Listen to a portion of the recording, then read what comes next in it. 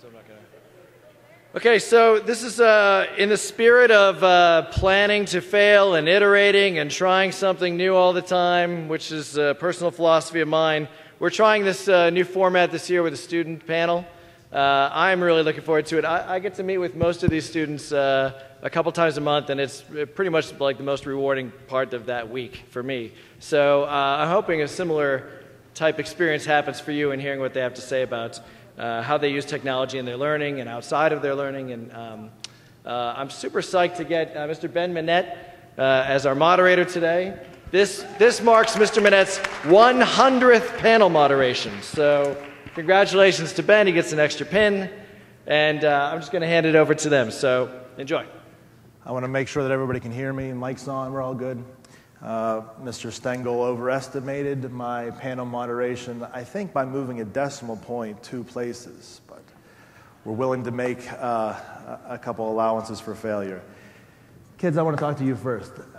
What ordinarily happens on a day like today, and I'll let you know, is that about half of the audience listens to technology and make sure that we sort of push technology, and half of us say, nope. There's a certain skepticism that this is really going to hurt my practice, that some of this stuff is great now, but in a year from now it's going to be something new. Another half of us say, this is awesome, I can't wait to get in front of the computer, I want to make this work. That half is usually decided on a guess on what's going to be best for you guys. What actually helps you learn in the classroom, what brings you, as you heard in the presentation, from point A to point B, point A being, I'm not sure about this content in this particular class, point B being, I think I get it. I'm interested in this. I understand it. And so it's really valuable, maybe the most valuable thing that will happen all day, to actually hear. So it's not just guesswork, what goes into whether we involve more technology or not, but what really happens in your brains. To start us off then, I think at least your names and maybe something about you would be a good way to start. We just want to go around starting with, I guess. Jimmy the kid? All right. Jimmy, why don't we start with you? You've been nominated by Maddie. So what's your name, Jimmy? I am Jimmy Routh, and one thing about me, I'm Jimmy Routh, and I am drum captain of the high school drum line. So there's one thing about me. My name's Eleni Nicholas, and I run track. There you go. Oh, and I'm also secretary of the student council. Sorry about that. I'm Sarah Niederberger. I'm a treasurer on student council. I play the banjo and I play volleyball.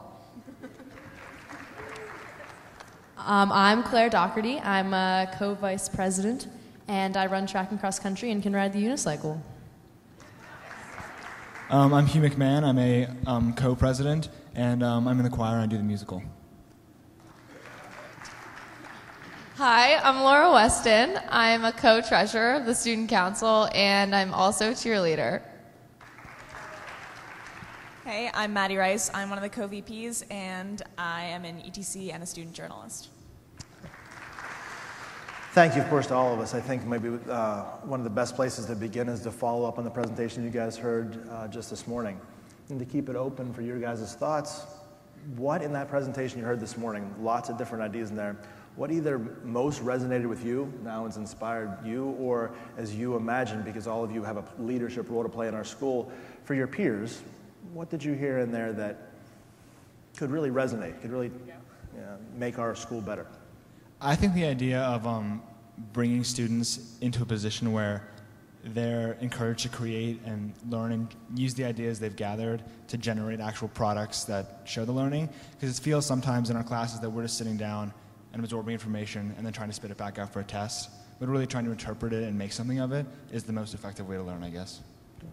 Yeah, I really like the 20 thing. I don't know what it was exactly called, but yeah, the 20% of taking the stuff that you're learning. And you always talk about using like real world examples and how that connects it to the world, and that makes it, supposed to feel more worthwhile, but actually putting it into doing a project and actually making a change, or I don't know, really physicalizing it would be really, really cool. If I understand what you're talking about, that moment, Google modeled this where 20% of your time is spent on a project that you would like to do. To be real for a second, though, how many kids are going to take advantage of that? If we say, every Friday, you do what you want. would we have a student body that decides, finally, some free time, I can finally do the thing that I want? Or do we have maybe this idea where people are just going to have an opportunity to slack off more? What do we think about that? Right. Oh, well, I was surprised at my reaction to that, especially when she started with the fact that they presented their projects in like a conference, which I think is a great idea to motivate everyone to be a part of that. But instead of being excited right away, I just had like that twinge in my gut, like, oh, it's one more thing to do. And I think that's why we need and would use that free time, because with all the homework and for us college applications, there isn't room in our lives for creativity. And that's a really kind of disappointing thing, that we don't have that opportunity to exercise that part of ourselves. And I think there is enough creativity in each person that we're not using to fill that time. And, sorry, one more thing. Okay. I think that if we maybe developed or like helped to have prosper a culture of like anything is possible by really encouraging these moonshots. I think that people will be more willing to do it, because I think I don't know, a lot of times as students we feel like, oh, there are like so many things that need to be done in the world, but we're just students, we're just learning, we're getting like the stuff that we need so we can do it later. But I think the idea of having the ability to do it now, and if teachers really encourage that, students would be so much more willing to push the boundaries and try something in their free time.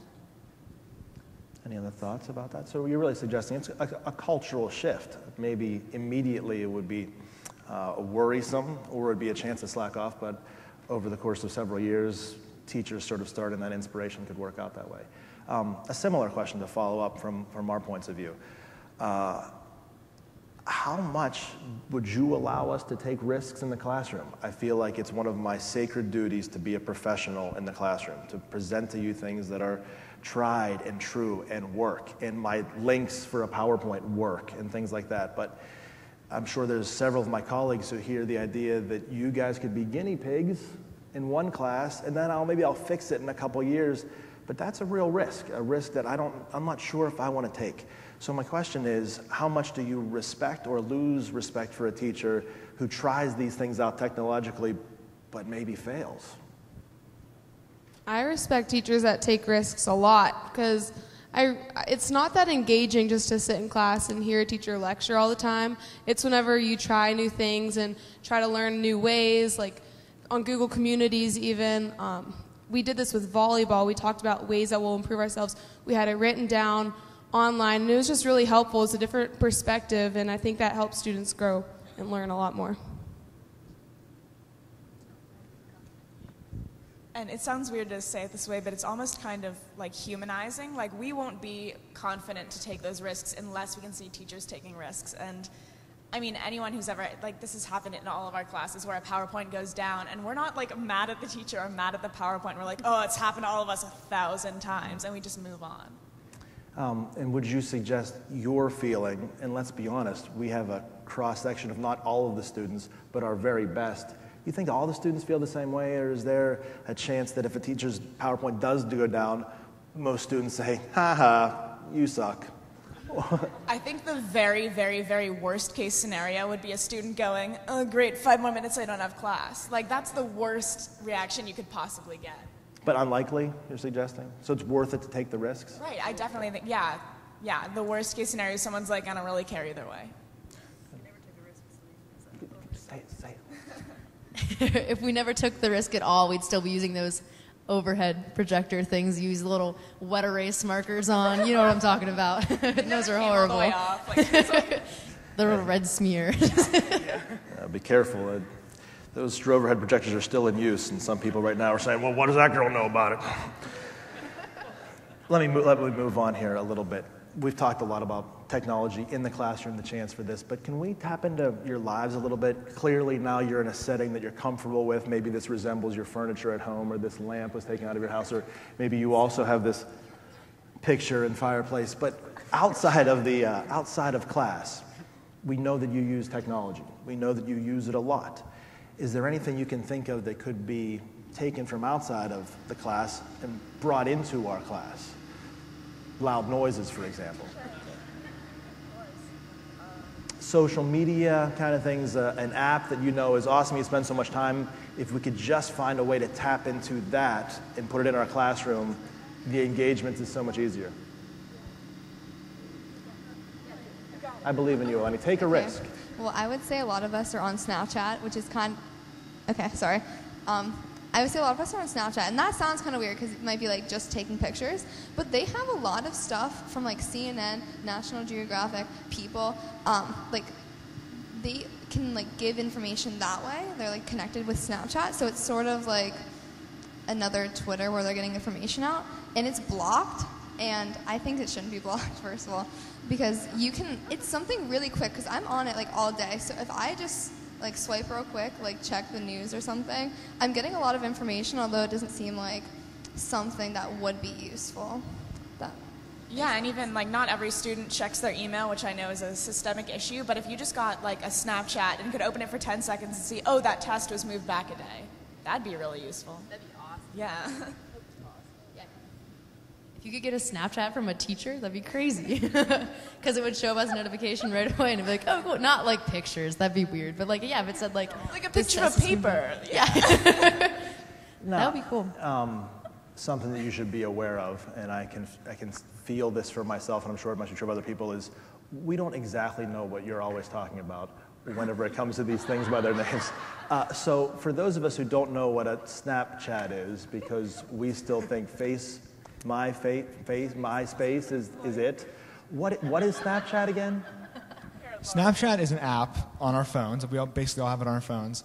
And you are friends with people on Snapchat, usually your contacts, like people in your phone, and you send pictures to each other, but or videos that disappear after you send them. So they'll see it, and it'll disappear, and they can't see it again. And it's kind of like the new medium of communication. And they're usually funny. Or you can screenshot the picture if you want. Saucy things happen when that happens, but... And again, to use this in a educational setting, the suggestion is we would announce, quiz moved back, you would see this, and then it would instantly disappear. Right, so you can set them. You can set them for between 2 and 10 seconds. And you can also, there's a way you can add it to a timeline, so there would be a running list of all the photos that you've sent in the last 24 hours. So it would be just, because a student's probably going to delete that email and not look at it again after they open it. So it's about the same exposure to the information that we would get anyway, but in a quicker, easier method. Would I have to take a picture of the quiz that would be moved then later? No, well, you can add text to the images. So if you took a picture of the classroom, or you could write on a sheet of paper and take a picture of that, the message you want. It's through the medium of pictures, but it's just a quick way to deliver information. There's also something called Snapchat Stories. So you can post, we can all post a picture, instead of sending it to people, we can send it to our story. And that story is visible for 24 hours. So if a teacher were to post to a story, we could all check the stories, and you could repeatedly see it throughout that 24-hour period. Oh, you can also see who sees the story. That's true. So a teacher could see how many of their students actually saw the information that they posted there. And I imagine you guys use this to tell some ridiculous story of your trip to Chipotle or something. But potentially we could use this, here's the things that you may have missed in class. We could even designate a student to say, can you take a picture and say, here's an important moment, here's an important moment, here's an important moment. That could become a story that gets sent out there, and I could make sure that people would see that. That's really cool. Any other suggestions? What else is out there that we're unaware of, or some of the younger folks may be aware of, or the older folks too, who are more plugged in than I am? Excuse me. I think we've been doing a really good job of implementing like Twitter accounts, like for different sports teams, or like I think of Link Crew, in ways of like communicating the different announcements that are going on, like the current activities. I think that's a really efficient way. I also think of like the sports account. It's a really efficient way to distribute all sorts of information about what's going on with this program or like this activity. It's really efficient in getting the information out to the student body, I think. So I think we've done a good job with that. Yeah, also with Twitter, you can set up notifications on your phone. So like if a specific account like tweets something, it will pop up like on your home screen. So like if a teacher say like, I don't know what I'm trying to say. But if a teacher did tweet something out, I would easily be able to see like, oh, I have homework. Couldn't forget that, Can't lose those 10 points, So while we're talking about things that are outside the classroom and that we could potentially bring in, can we switch gears to things that have been brought in? I'm sure in the 4 years that you've been in the high school and more years before that in the other schools, you've seen interesting uses of technology that potentially even made learning possible that wouldn't be possible without that type of learning. Can you give any of those examples of where it really worked for you? Oh, I mean the N Drive to the Google Drive, two different worlds. The N Drive was horrible. And the W Drive too, yeah. Still being used. I do not encourage the W Drive for those few people who still use it. Yeah, but the freedom to just like make a document and then share it with your teacher, and they can see when you share it, and they can make their edits, and everyone can collaborate on it. It's really cool and helpful, and you can do it from anywhere. You can do it in the school, from your phone. Oh, wait. Okay, well, students can collaborate with students on Google Drive, which is really helpful just because projects, it's hard to get together with, because we have so many activities and everything. Finding a time where we can all meet at the Galleria is very difficult. So being able to work together is useful. And another way that I've seen technology being used by teachers is Mr. Boovie. I don't know if he's here today, but for math class, he posts videos of himself doing basically every problem you could ever think of, and he posts them on his website. So if you go home and you're confused about a problem, you can access it right away. It's super easy, super informative. That's probably the best use of technology I've seen. Any other thoughts about what great uses of technology you've seen that maybe could be a model for other teachers? One thing I can think of is for people who are more like visual learners. Like I think of in organic chemistry, what we're doing is we pull up like a website on the computer, and we'd be able to look at the different like 3D orientation or like the movement of molecules. You can kind of like, rotate and like zoom in and zoom out and get different perspectives from the molecules. So for something like science related, and if you're more of a visual learner, there are many different ways you can implement like technology, as I've seen. It's like I think it's very useful. Any other thoughts? We'll make this a little bit more controversial, maybe to a little bit of a discussion here, because I'm also trying to speak for colleagues who see technology as sometimes a little bit of a threat. What I'm thinking about is the idea that if technology becomes so predominant in the classroom, is there even room for a teacher left?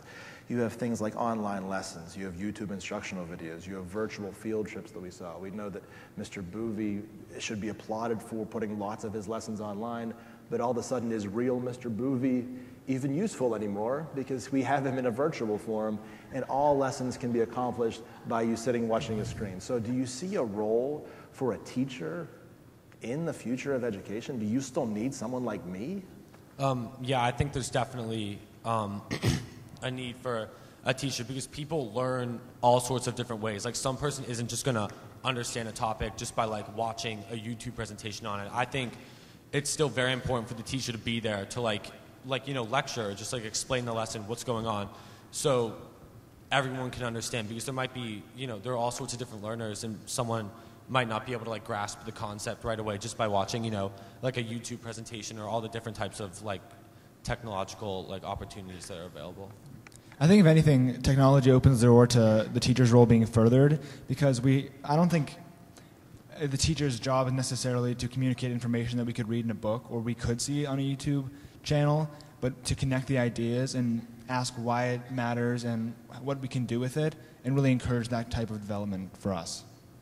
And even though we have access to all these different resources online, since we don't have a familiarity with the subject material before we learn it, it would just be adding to the teacher's job as sort of being a curator of the online world and bringing what is valuable into the classroom rather than us just wandering out into the web without knowledge of what we're supposed to be finding. So we become more like the tour guides than maybe the tour itself. On our educational journey. Well, I see technology as kind of like a backup plan. Like, I only watch like those type of videos like if I wasn't in class and like I missed it and I need to learn it on my own,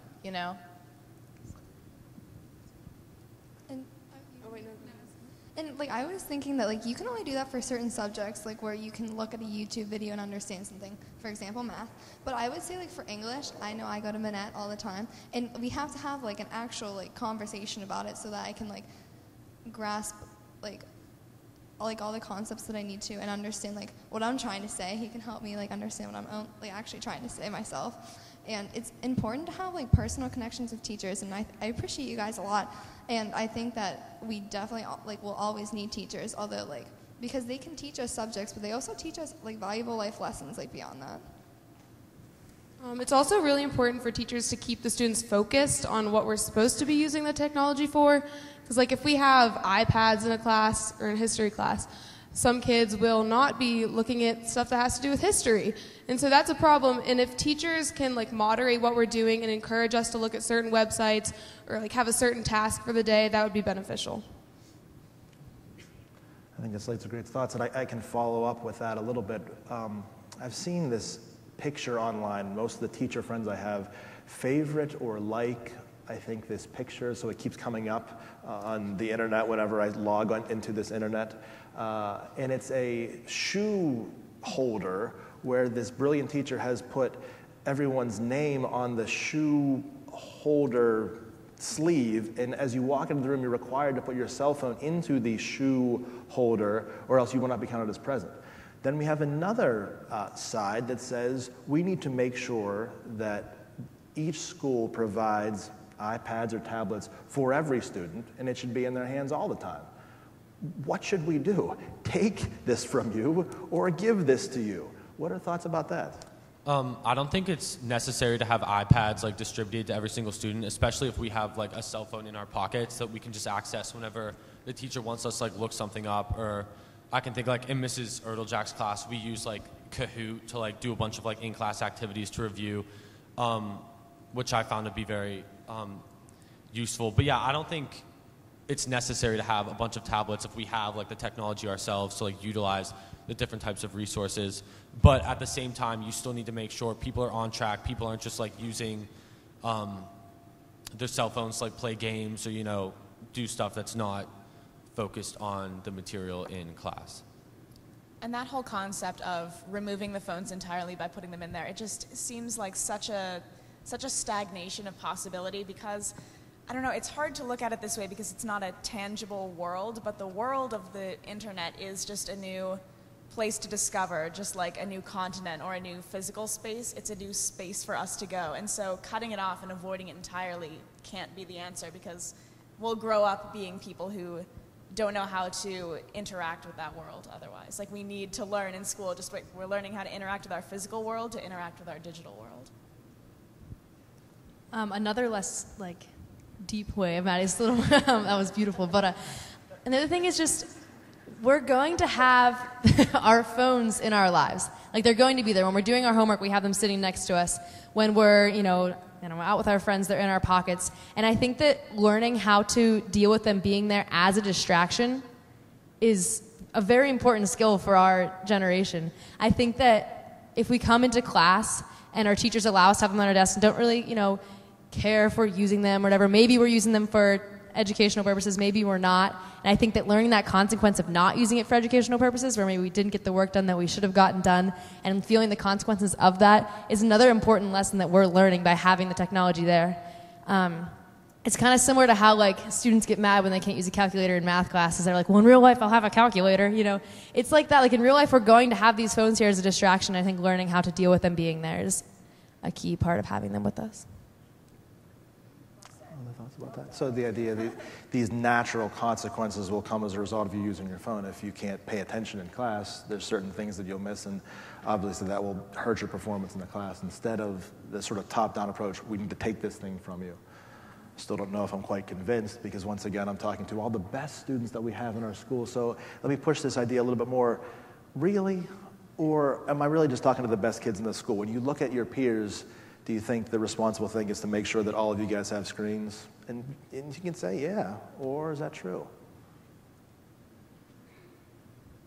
I don't know if it's like, I don't know. I've seen it both ways. Like, I've seen students from schools that have been provided with, iPads for everyone, and they love them, and they say it's the greatest. Like, they always have, their teachers can, count on every student having a way for them to access that assignment that was just, sent to them in the exact same format. And I know Mr. Stengel gave the student class officers either an iPad or a Chromebook to sort of pilot this to see how it worked for us throughout the year. And I must say, I love having my Chromebook. I use it all day, multiple times a day in my study hall, in my lunch, everything. And it's really nice to have that technology, in a very accessible way to me. And I think the other thing we need to understand also is that not everybody just has the technology. Like, it's easy, to see all of us, we assume that everyone has an iPhone and everyone has, a personal laptop, but people don't. Like, that's just not the way it is. And I think that having everyone on an equal playing field where you have not only the same technology, you also just have technology, would be a really, it's amazing. It's an amazing thing to have happen in classrooms too, where every teacher can just assume that every student has access to the same thing and everything could get done. It kind of removes a lot of the worries about not using paper and things like that anymore because everyone has it in the same way and it's an equal playing field. Your thoughts? Okay. Let's move on to then a different question, more cultural, I guess. I will come back around to the educational use of it. But the worry in some adults, and I guess I share this worry a little bit, is that some of our social problems today aren't always fixed with technology, but sometimes the technology can lead to it. Maybe a declining morality, you say things that you wouldn't ordinarily say face-to-face over something like a text message. Maybe a decrease in work ethic because things can happen so fast now and I can get so much done and the copy and paste is there and then homework that would have taken you 45 minutes takes you 4.5 minutes. Motivation to get things done, critical thinking, maybe even attention span because you can't focus on things. We even heard a 5-minute YouTube clip may take too much of your life in order to focus on. Maybe even a drop in skills as things like spelling and grammar are done for you. Even forgetfulness because now I need to remind in real time Laura that she has homework due for today because she's forgotten that from earlier. Or is that not true? Is that just old people being old people, or is there some truth to that? We all hear from our parents all the time, like, how horrible technology is and how it's ruining culture and how it's the end of the world. But I saw this picture, and it was all these kids on their phones, and it's like it's supposed to be juxtaposing it to a picture from the 1920s. It's black and white, and everyone, instead of being on their phones and being blocked off from everybody else, they're reading the newspaper. So I think it's the same thing. It's not necessarily technology that's causing these problems. It's just a tool that humans are using to perform the same behaviors that they always kind of have. Maybe it's a bigger cultural problem, but I don't think it's necessarily linked to technology completely. And I think I've seen a similar graphic where there's a group of people all looking at their phones, and it's like, oh, they're doing nothing. They're just playing little games. And I always have my mom ask me that. What are you playing? What's that game on your phone? And way more often of the time, you're communicating with someone. You are sending a text message about a project, or a lot of students, so you were saying some of the skills, you're worried about skills being degraded, spelling, grammar, that sort of thing. But you have to wonder, so something's taking the place of that. It's not just empty space in our minds. And because we are able to communicate so freely and openly online, I think students are becoming more critical thinkers because they have the means of expressing their opinions. Like, I don't know who's on Tumblr, or I don't know the internet. But the ability to talk as equals with adults who have the same interests, or to collaborate with their peers from across the world and have different perspectives, I think there are things taking the place of anything we might lose.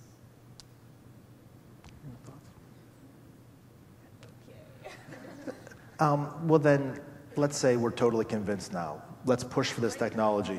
But is there a way to help separate for teachers like me and others from what's just a gimmick and what's something that's actually valuable? I can use music at the beginning that I've created myself using some type of musical app, and now I've engaged you, and okay, now let's learn about brain surgery or something.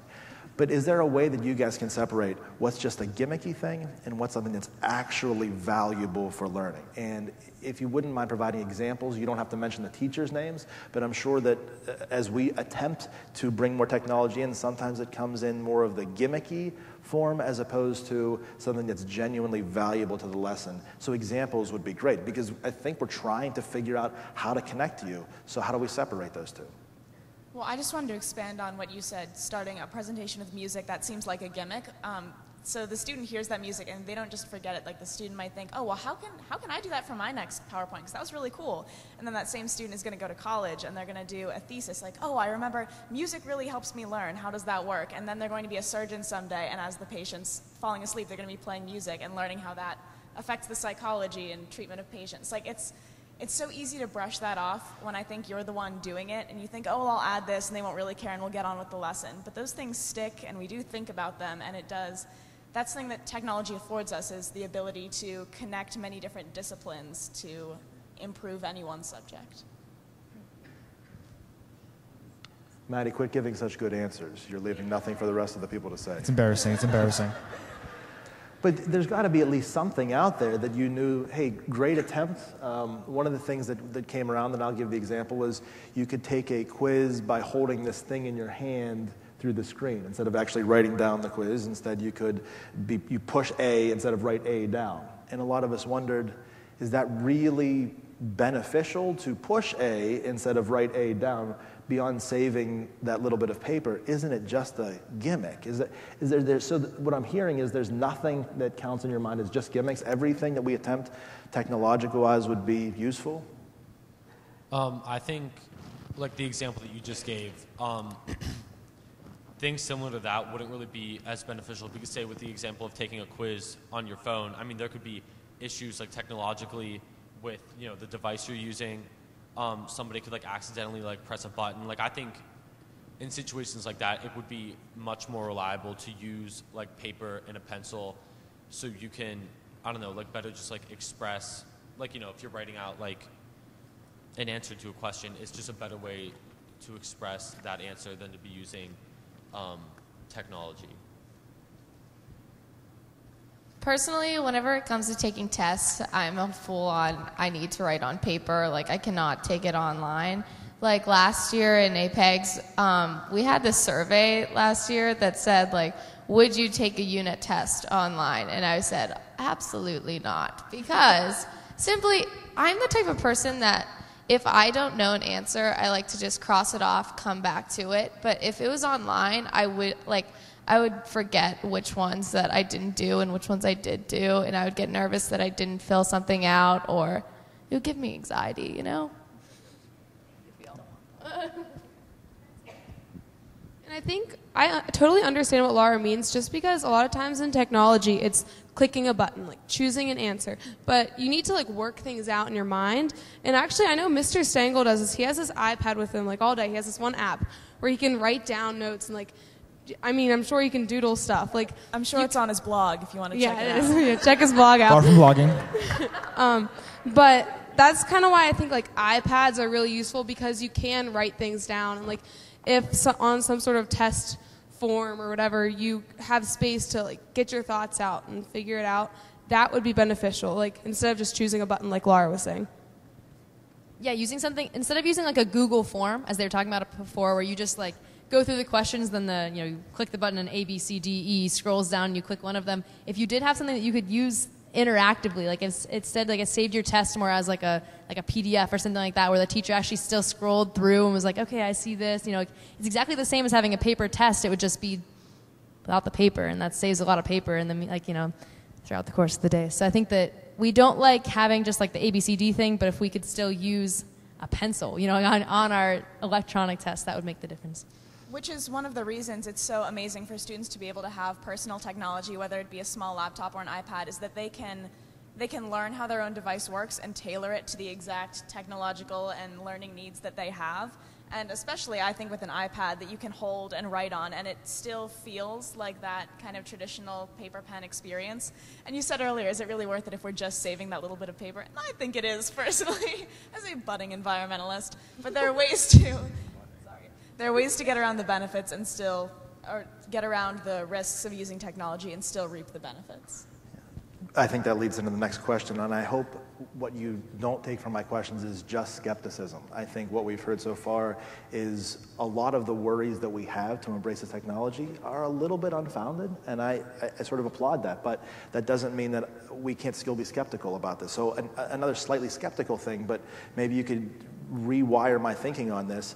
When I hear you talk about why can't I have that wonderful paper and pencil experience, I think it's a lot cheaper for just a paper and a pencil. Journals exist. You can get them in Moleskine. Then you have that whole experience right there. But also in the sessions we have upcoming Google Classroom, and we have Google Community, and we have Google Hangouts. And I know that you guys are young, but we had classrooms and communities and hangouts even before Google came around. To what extent are these virtual lives competing with actual lives? Did they work hand in hand and both get better because of that? Hanging out with your friends is better because you can hang out with them virtually. The classroom gets better because you also can virtually be in the classroom. Or is there this weird competition in where socialization in school maybe are taking a back seat, the actual real life to the virtual life? And is that a problem? It's a complex question, I guess. I don't think it's a problem because it's the online, the virtual stuff is so accessible. Like, I always have all my papers and my documents right on my computer, right on my iPad. So it's just so much easier to learn that way whenever it's already at your fingertips. You don't really have an excuse anymore. You can't say, oh, I lost the homework if it's all right there. I think what we're trying to find is the balance between the traditional classroom and the Google Classroom, because like some teachers are hesitant, but we know all about it, and so it's like working together and harmonizing like the best parts of each. Does that make sense? And I think that's a totally legitimate concern because they do compete. But I think what's important for us and for all of you to remember is that, you know, we're still human beings up here. We still like human connections. Like, even if we had the opportunity to be fully online, I took an online math class over the summer 2 years ago, and it was awful. You need other people around you, and we don't forget that just because we have technology. Like, we're fighting for it to be a supplement, but I don't think anyone up here would rather have it replace their personal communication. That's why we're all here instead of like Skyping in on a screen. We like to be around people. Any other thoughts? Go people. Another thing, and just as a teacher, I know that this is another risk that comes in with us looking at technology. You guys mentioned the N Drive. There's probably a list of things that I could mention before this that I feel like there's been an awful lot of investment of time in teacher time when we're trying to learn our lessons and plan our lessons and know our students and talk to students and look at college essays and write letters of recommendation, to then invest the time to learn a new technology that you have a sense may be useless in the future. Can you either make me feel better about that investment, or can you suggest technologies that you know are worth the investment? You mentioned the Google Drive, and you mentioned that's something that's worth it to learn, to put your time into. Or make me feel better about that. Because what if I walk out of here and say, come on, I get to really learn 3 hours Google Community, and next year it may not even be here. We saw that in the PowerPoint. Why did you learn how to use the TV after the radio if the internet was going to come anyways? Well, what a good point. It's part of that never being afraid to take action, because we don't know what comes next, but we can't afford to always be waiting for the next best thing. And just like you guys are learning all the new technology, so are we. And it's just part of the new human experience that we're all sharing, is that we're always trying to keep up with technology and the things that we are creating. And it is much faster than it. I think it's feeling faster now, but we can do it. I believe in us.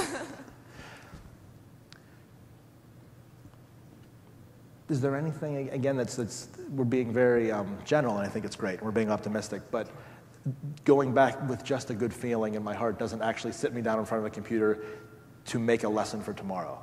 What should I spend my time on? Where should I put my effort today to change my classroom for the better for tomorrow? What's the thing? I'm sure you've seen lots of different teachers do this. What could I do tomorrow that would make my class more engaging technologically, that would be worthwhile? And I could agree with that. Well, for most of us, we don't have personal experience with Google Apps for Education because we're just not in that world. I can say Mrs. Bigor, the journalism teacher, uses the community. And what that is, you can go to that community, and there are all these tabs. Everything you need to know for that class, all the grammar, the style, when stories are due, how to write a story even, it's all there. And so just having that space online where a student can go and just like live in that classroom type of space is really helpful. But for different apps, we're not exactly sure specifically what apps we would want to bring into the classroom, but any technology that could connect students with teachers and connect students with students and make learning a more active process for students. like Sarah was talking about, I think it's just important for teachers to have a balance of technology. Like, you need to be able to have resources available so a student can go home, access a bunch of material, say, from the lecture in class today so they can better understand the concept. But it's also important to be there in class, to be really teaching the material, making sure everyone's grasping it, understanding it, making sure you're tending to everyone's different, like, learning styles, you know, different ways that people understand information, just making sure you're kind of, like, adapting to the different types of students, basically, I think. And this isn't, I don't think, a super satisfying answer, but really the first thing you should do if you want to have a more technologically innovative classroom is to ask your students, because we're a very small sampling. We haven't had all of your classes, and really every single class is different in what you can and are able to put online. So, yeah, talk to your students. They're fun. We know a lot of them. This next question is a little bit risky, and there's a chance we won't be able to come up with something, but I'll still give it a shot. I'm in beta mode here, and failures are just part of it. What I just asked about was the idea that maybe tonight I can go and I can make my classroom better incrementally. I can do just this little bit of change and engage more students, connect to. But if you really looked at a vision of 20 years from now, 30 years from now, your own children, if you can even imagine something as preposterous as that, right? Going to school here. What are the moonshot ideas? If we completely revamp education to engage you absolutely most, not what we have and then change it just slightly, but throw the whole playbook out, start education from scratch. Is there some idea or some way that you could envision that looking that maybe we could work towards to set this goal as we saw and then work towards it, figure out how the heck we're going to get there? Well, the absolute first thing that comes to my mind is there would be no textbooks. And we even have textbooks now. It's that paper thing, right? Exactly. It's really well, a hang-up. We have a classroom set, and we have a home set, and I don't carry them back and forth ever. But if you look up any textbook title and PDF, the first thing that comes up is a full PDF of your textbook, and I'm sure that's illegal, but it exists. And I don't know. I think the physical textbook is on its way out, and in 20 years it'll be gone.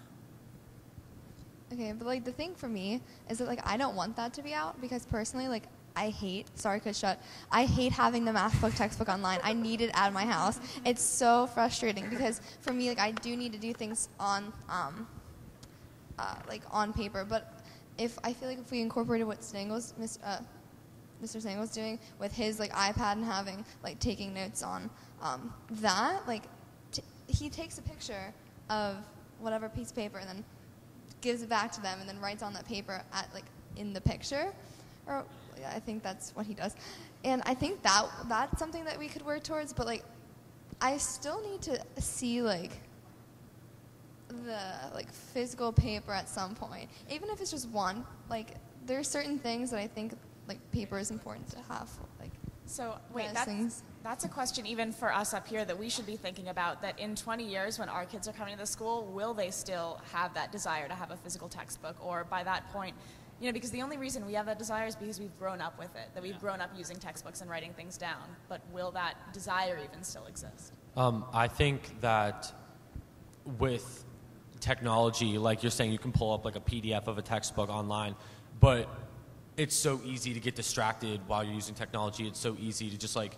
venture off and like go online to different websites. But with like a physical textbook, I feel like it's more, I mean, I find it personally more easy for me to focus if there's like, you know, a text in front of me. And I mean, you could still easily get distracted with like something else that's like your phone sitting right next to you. But I think it just kind of goes back to people's different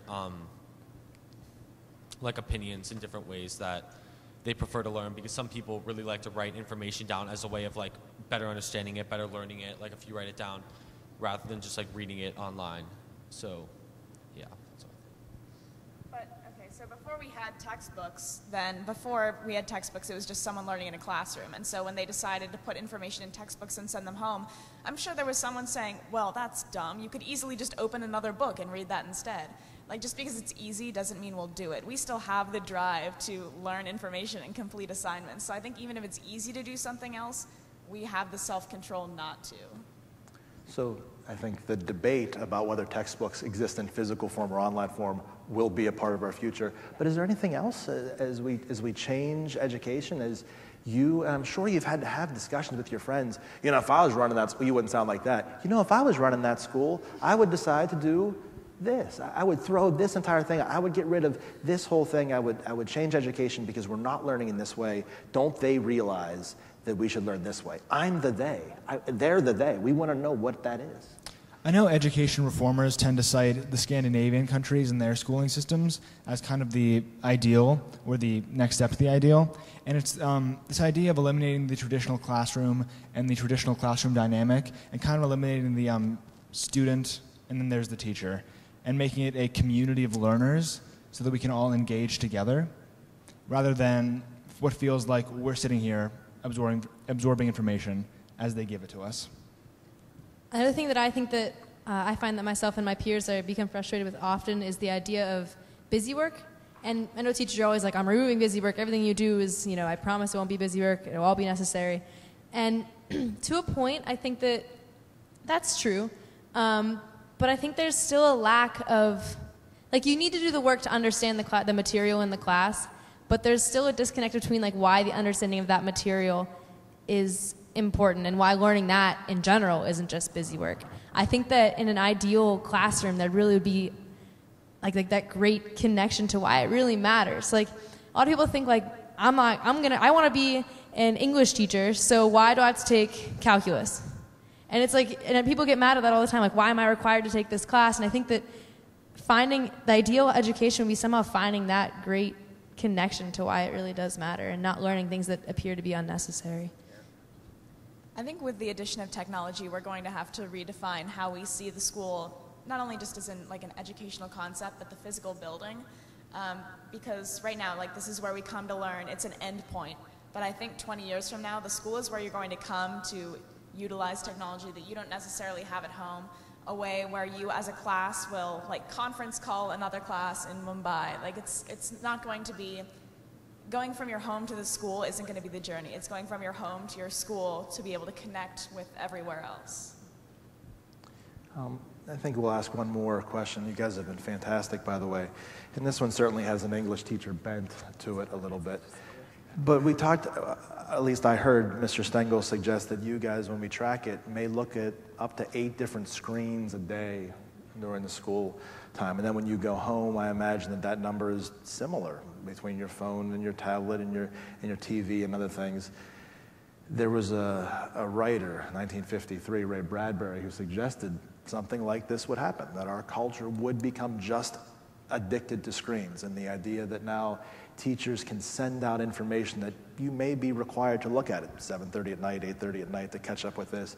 Will you ever get a chance to unplug, and are you worried about that? Make me feel better that we're not becoming exactly this great risk as we disappear into thoughtlessness, lack of concern, because information hits us. Screens are around us, but that doesn't mean that we're ever able to process it.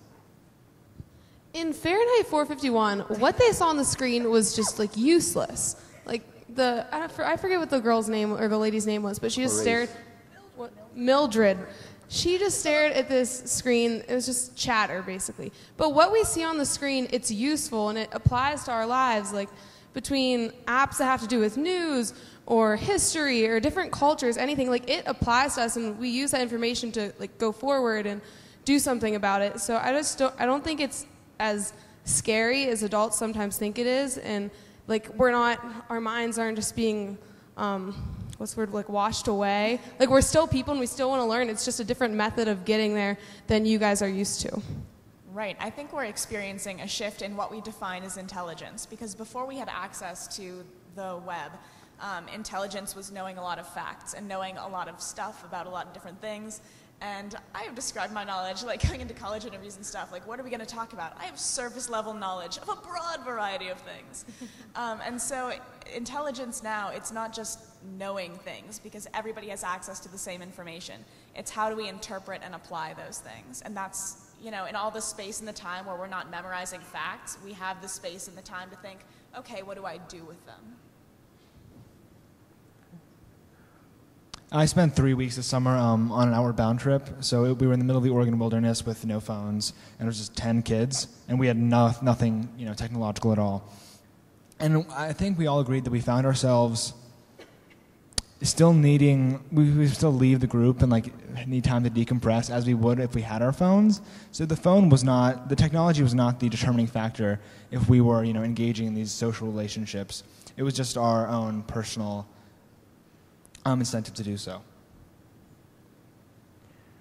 Well, I think that we've reached the end of our time, so I'd like to give our group of students a round of applause.